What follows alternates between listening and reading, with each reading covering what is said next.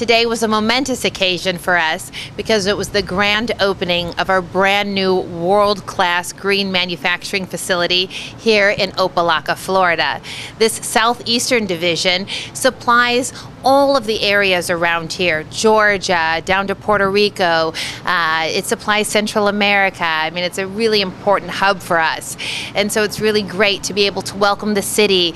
You know, we had so many wonderful people on site today. We'll do play-by-play of the ribbon cutting. The ribbon is now centered, the scissors, and it's official, ladies and gentlemen.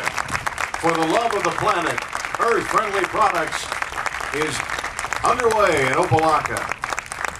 We cut the ribbon right here on these steps that we're standing today and welcome the community, welcome dignitaries. We were fortunate enough to have U.S. Congressman Gus Bilirakis join us today. He flew down from Tarpon Springs to be here, especially because, as you said, we're a Greek and green business. I admire the people. It's a family business and a great Greek-American business. And they're creative and innovative, and they do wonderful things for our environment too. So, you know, in this type of economy, you have to work at it, and this is all good, nothing but good. They employ a lot of people. They pay high hourly rates, and they do good things. And I know my wife purchases their detergent and their products, and it's just a great American story. Really what we're looking to do here is to create jobs, create green jobs, support the green economy. I mean, those are all the things that we're looking to do.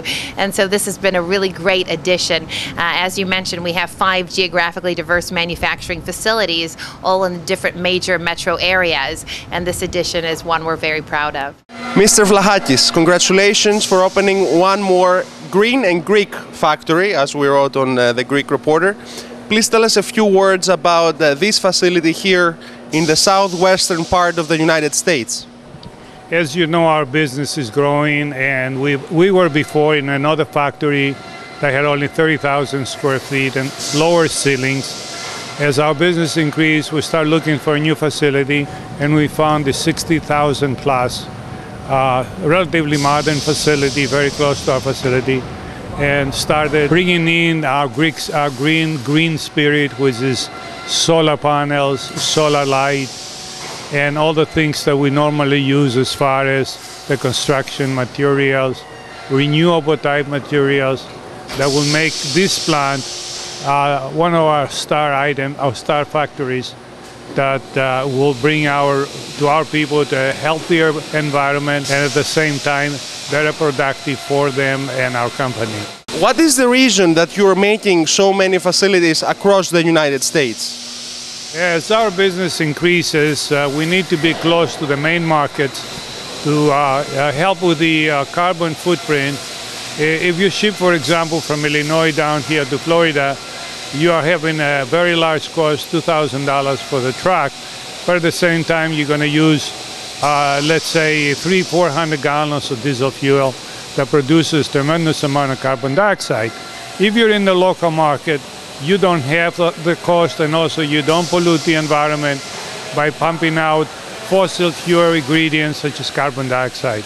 Evi, you are the architect of the new facility for the southwestern plant of earth-friendly products. Please tell us a few words about the work that you have put into designing this amazing place. First of all, I want to say how proud I am that I'm working for a friendly product and a company with an impressive environmental record. The way that we approach is how we're going to minimize the impact of the building to the community, and also how we're going to make the environment for the occupants safe and healthy. The first approach that we did regarding the impact to the community, we reduced the water consumption, we reduced the energy consumption. How we did that? We use motion sensor, we use electrical lights with high efficacy fixtures. We use the best HVAC system that is in the market. We create several different kind of zones so that you don't spend energy when you don't need. So also regarding to the approach for the rest of the energy that the building needs, we install in the roof of this building approximately 260 solar panels that will take approximately 40% of the grid of the energy of this building need to go out of the grid. To the other area in the back, in the production area, and the second floor, when we have this training room that we're standing now, we use a new technology, they call it solar tube. This one is a modern version of a skylight that it has a dome on the top of the roof. This one is catching the daylight during the winter and the summer. Solar tube, this that is doing, it has a dome with very good quality reflectors inside, so it catching the light from very early in the morning, from 8 o'clock up to 6 o'clock in the afternoon, and reflect them down. So it gives you approximately 75% more than a traditional skylight. Do you believe that going green in a building, is it really a lot more expensive than normal? Well, that's a fallacy.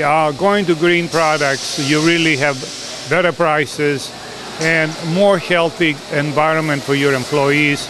So in the long run, it would be not only less expensive when you start, but you're going to save in medical bills and so on, where people will not be exposed to ingredients that come out of normal construction materials.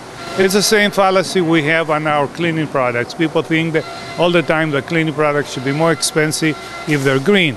That's not true. As you can go in the stores and you see our products, you realize that though we make the greenest products in the United States, we have some of the best prices at the shelf. And do you have any news in terms of products, maybe any new lines coming out soon, or are you planning any new collaborations in the United States? Well, the newest thing we have, which is was materialized today, we made an agreement to get a new facility in New Jersey, where we're going to be again doubling our space. We need it desperately.